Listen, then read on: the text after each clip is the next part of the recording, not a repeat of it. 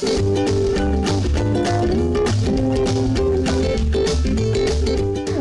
to ArtSmart! So, I'm Teacher Precious at kamusta naman ang mga ka-ArtSmart natin ngayong araw? So, ngayon magpi-print making tayo. Meron tayong, para lang kung meron kayong mga gulay, kagaya nito, yung buntot ng pechay, tsaka okra, o kaya kalamansi. Kung wala namang prepared na gulay, pwedeng mga cotton buds, o kahit anong object na may texture na pwede natin gamitin pang print. Pag wala, fingers na lang. Okay? Sige. Okay, so excited na ba kayo sa ating activity ngayon? Excited na ba? Okay, so ang gagawin natin ngayon ay footprints and patterns. So, okay.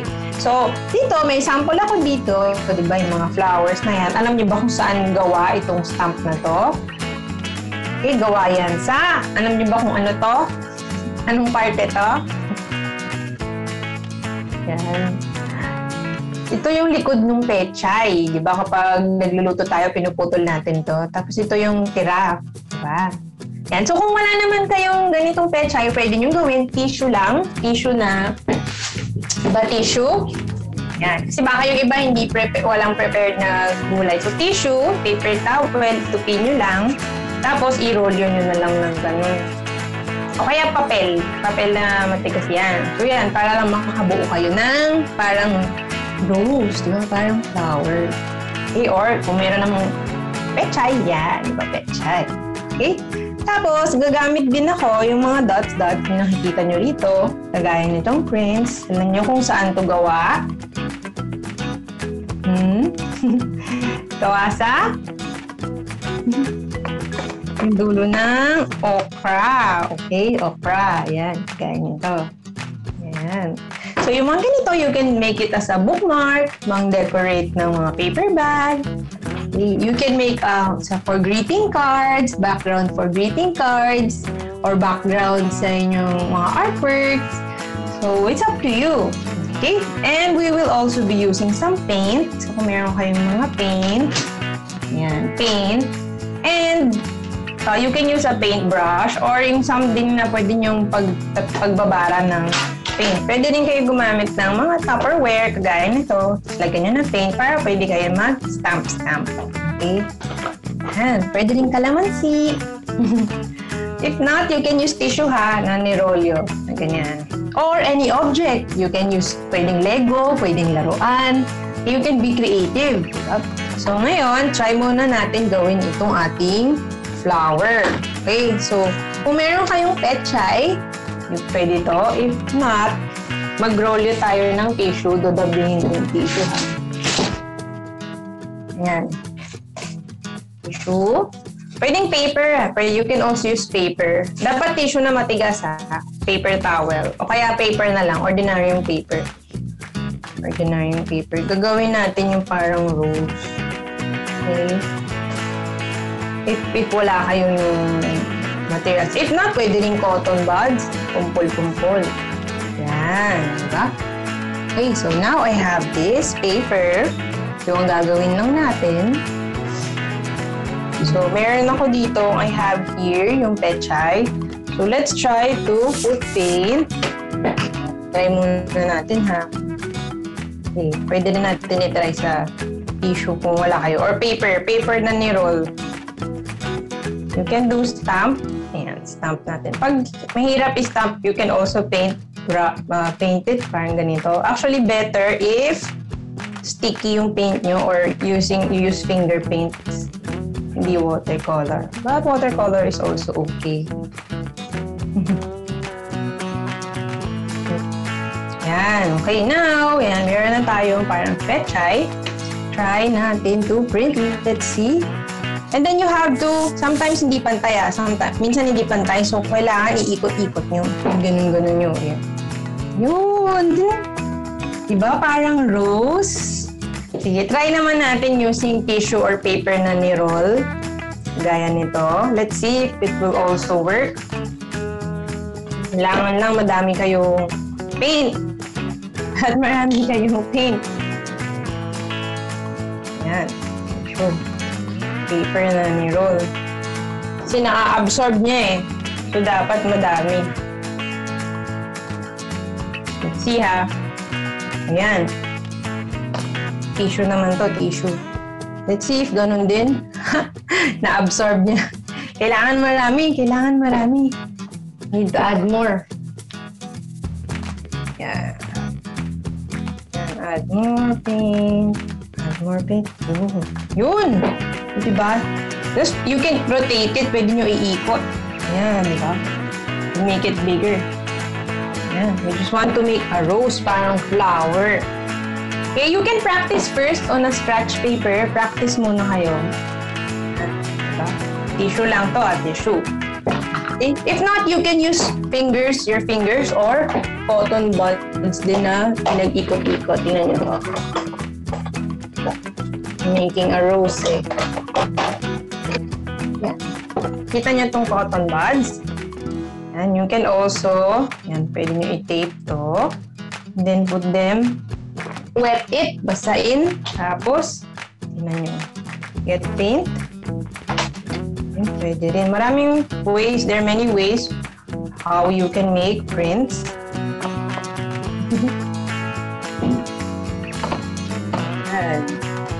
If you don't have, pag wala kayo nung only, wala kayong paper. Ay, sorry. Yan. I-add natin. I'll add more flowers. I'll add more. Yan. Pwede nyo siyang lagay dito. You can put them here. And then put paint here. Yan. You can dip it. Get more paint. Or you can put paint here. Sometimes kulang ha. Minsan kulang. So you have to put it again.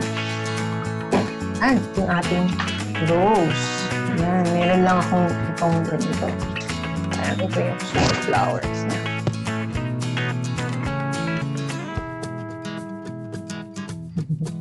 And tapos, when you're done with that, you can add the stem. Add the stem. Oh, stem. Green stem.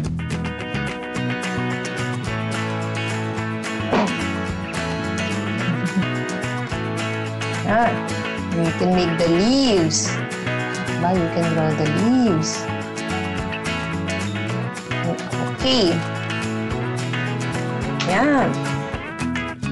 Ha? Ay, we forgot the leaves. Oops. Ayan. Okay. Ayan. Draw tayo ng mga leaves. You can add some grass. Here. Okay. Yan, parang ganito. Look at mine. Ito yung unang gawa ko kanina. Yan. Kamusta naman yung mga work nyo? Yan. Nagawa ko na. Okay. Okay, what else? Let's see. Finished? You can also add the sun. Pwede nyo rin lagyan ng araw. Pwede kayo mag-practice muna. You can practice first. And then you can make another one. Yan. Araw. Pwede rin may rainbow.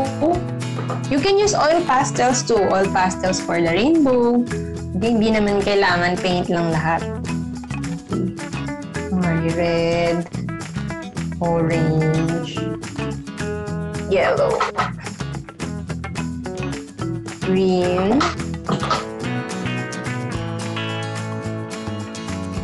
blue, purple. If wala kayong you can just paint it. Diba? Flowers here. Okay. You can also make some clouds.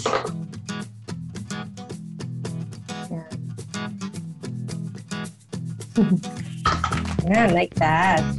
Okay, or like this. Diba? Mas maganda yung shape nitong okra. Kasi, pecha. The first one, kabingi.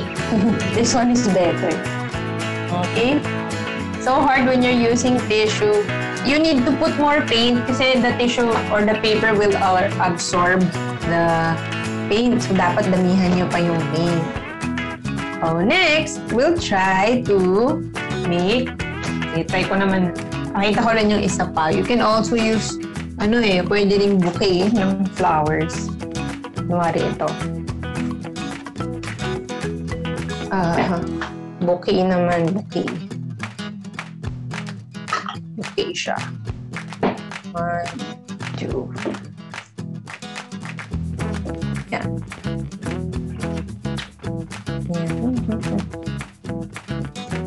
Parang siyang rose na. Yan.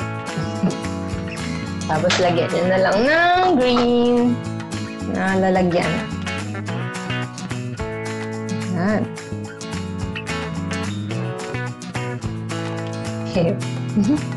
Diba? Okay. There! Sige, next, we'll try to make patterns. Kagaya nito. Look. See? Patterns. You can use this for your making greeting cards, decorating a paper bag, or bookmarks. Wala lang akong ribbon eh. But you can make bookmarks. Kagaya nito. Diba? Pang-ipit sa book. Look, oh. See? Pinuno ko lang siya. Patterns. So, these are patterns. What does pattern mean? Diba? Pattern means repeating. Repetition. Repeating an element. In this case, we're repeating the prints. Okay? So, let's try to make a print like this. Using okra or calamansi or cotton buds or your fingers. Pwede rin fingers. You can use Lego. You can use pencil eraser. Okay? Pwedeng iba-iba kung wala kayong gamit na nahanap natin. Okay? You can use crumpled tissue. Okay? Okay, sige, next, let's try to make yung patterns naman sa okra. This time, I'll be using yung dulo ng okra. Okay, so the technique here, so the okra is very slimy, madulas, di ba? So what I did, pupunasan nyo muna siya. Tatanggalin muna natin yung ibang slime. Okay, you can remove the slime first. Yan. Para mabawasan lang. So you can see the pattern. Kasi minsan pag malagkit siya, parang siyang glue. It's like glue. Okay, sige, let's try to make some patterns. So I'll try to make purple. What color are you using? Anong color naman yung gamit nyo? Ako, I'll try orange. Check nyo if it's too slimy, pag masyadong madulas, wipe it with tissue. Punasan nyo muna. Okay. Yan, pag ganito siya, look, masyado siyang, there's too much paint, it's too slimy. Too slimy, so you have to remove. Yan. Huwag masyado. Yan, dapat kita lang yung butas. Okay, so let's try to make some patterns. Let's try to make it even. Yun. See? Yun. Then, pag wala ng paint, just get more. See? Yun. See? Sometimes, if it's too much, if you put too much, you can't see the pattern. So, you have to be careful. You have to wipe it, not too much. Huwag masyado. Okay, you can use this to make a greeting card or bookmarks or paper bags. Yeah, stamp. This is a pattern. So, sa repeating, ayan na, mas better na yung shape niya. Oh. Natuyo na. Kasi nawala na yung slimy. You have to use it. Yeah. You can also use potatoes. Diba? Pwede rin patatas. Pag wala kayong ibang pantatak, if you don't have other materials, yan, tape it.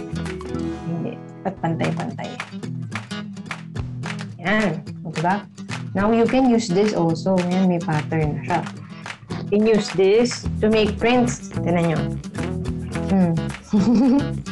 Hindi lang kita yung isa. Yan. See?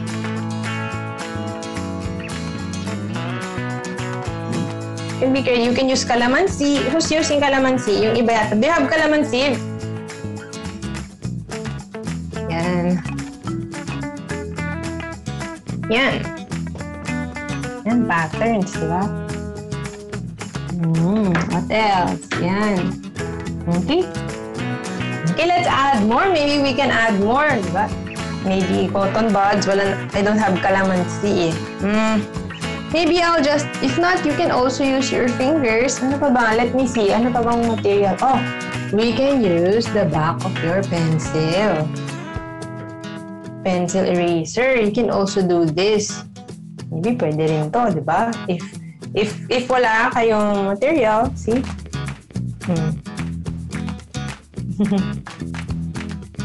Yan. You can be creative. Hindi lang gulay.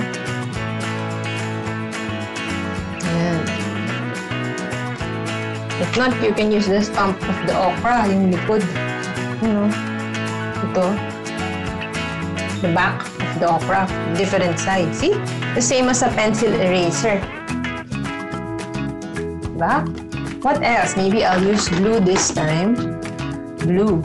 Blue kasi blue and orange are complementary colors. Blue. If it's slimy, pag masyadong madulas, just wipe it. Sayang naman yung paint sa loob. Yan, let's see. Saan ko kaya lalagay? Maybe here. Oh, you know. Nice.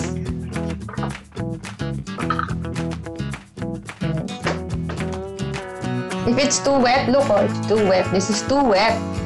So, wipe nyo muna sa tissue. Move it. Or put it on a scratch paper first.